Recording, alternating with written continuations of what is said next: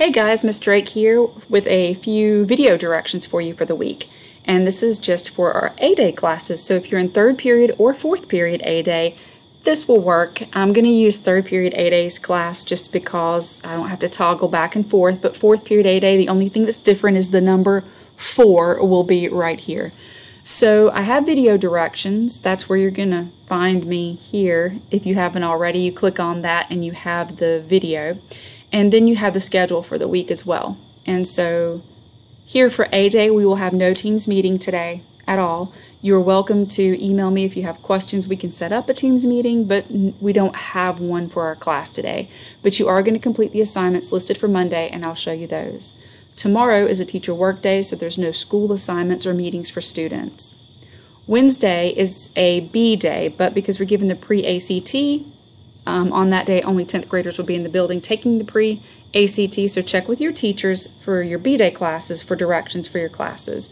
And Thursday is a regular school day, so if you are in B-Day Group 2, you will be at school, like normal, or whatever normal is.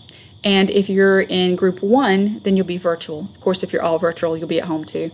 And then Friday is an A-Day, so we have an assignment for Friday. I'll show you that in just a moment. So looking at our home page, to scroll down, you'll find our agenda.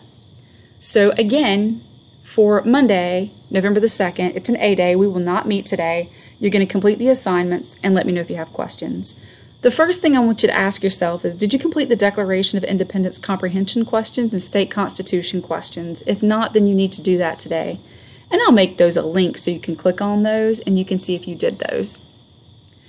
Then if you have, and most people have, there's just a few people that still have not, but if you have, then go on to number 2. On Friday of last week, I posted this discussion question, so you may or may not have done that for the Friday assignment, but Friday of last week was a B day, so I went ahead and put it out there. But if you haven't made your discussion post, you're going to click on this discussion post and then you're going to respond to the question, which is asking you about the balance of power basically, between state and federal governments. Should state governments have the power to create laws that's good for their own citizens in that state, even if it's in conflict with the federal law? And give me a good explanation. Remember, this is where you provide a claim and a reason for your argument, and that's a very important skill to learn. So once you do that, which shouldn't take you very long, then you've got the Articles of Confederation assignment. And so you'll see here on what to turn in, the things that you'll need to turn in for Monday. So you click on the Articles of Confederation assignment, and it's going to take you to the assignment. And it's a Google document where you're going to use the Google document to answer the questions at the bottom of the document. There are 10 questions, and again, you should be able to use the information in the document here to answer those questions. Be sure when you submit it that when you click on the share button that you look at this right here. This is the access area, and you click on that and it has to say anyone with the link. Don't make it restricted or Cabarrus County Schools. Anyone with the link, and then just click done. And that way you can go on to submit your assignment. Then if we'll go back, we'll also take a look at Tuesday's work, which is nothing, just watch the election. So we're going to be out of school for that day on Tuesday, and then Wednesday and Thursday are B days, so don't worry about those for us in A day. However, Friday is an A day, and again, I'm going to put this back up here from 1 to 1:30 since we didn't have scheduled meetings today, but if you want to join our Friday meeting, I'm going to just, at 1 o'clock, I'll be there. You drop in whenever you'd like. It's not a requirement, though. Just be aware of that. Not a requirement, just a drop-in kind of thing.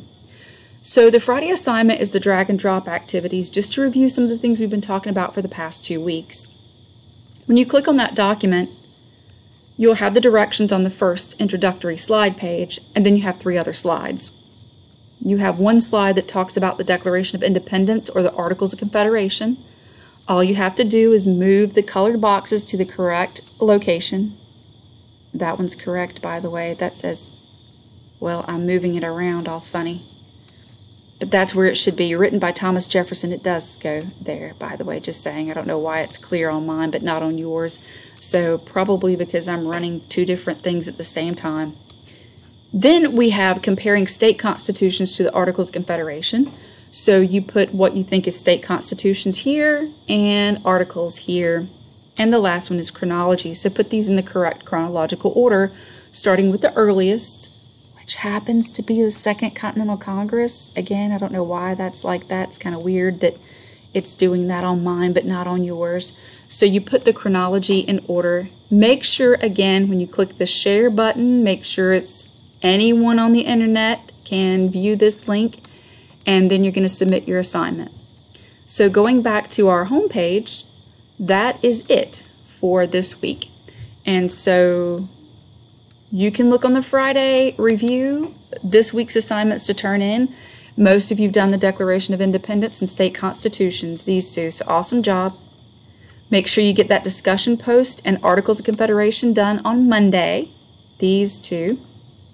And then this is your Friday assignment. But be sure on Friday you log into Canvas as well. That just helps keep track of your attendance, even if you finish the drag and drop earlier. And remember the drop-in meeting on Friday. I'd be happy to talk to you then. If you have any questions, you know what to do. Send me an email, a remind, or a message on Canvas. I'll look forward to seeing those and look forward to seeing you guys next week.